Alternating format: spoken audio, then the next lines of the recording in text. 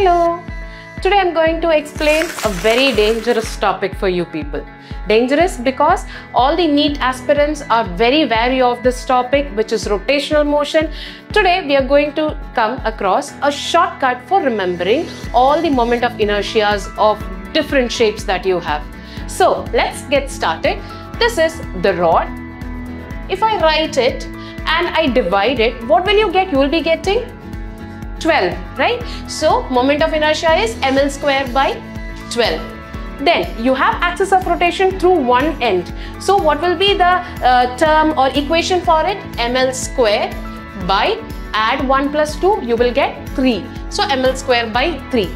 Then what do you have? You are having solid sphere rotating about its axis of rotation. Solid sphere, right? So you can write it as 2 by 5 mr square. Solid 5.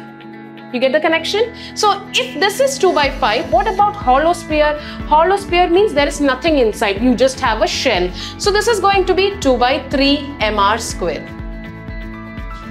Easy, right? Let's go over to the next. Next, you are having a ring. Ring, all the masses are situated at the same distance from your axis of rotation. So what will be your moment of inertia? That's going to be mr square.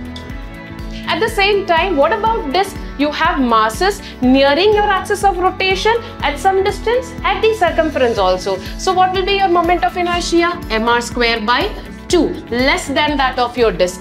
Now think, you are stacking up a lot of your rings. What is formed? It's a hollow cylinder. So the moment of inertia of your ring and hollow cylinder will be the same, which is going to be mr square.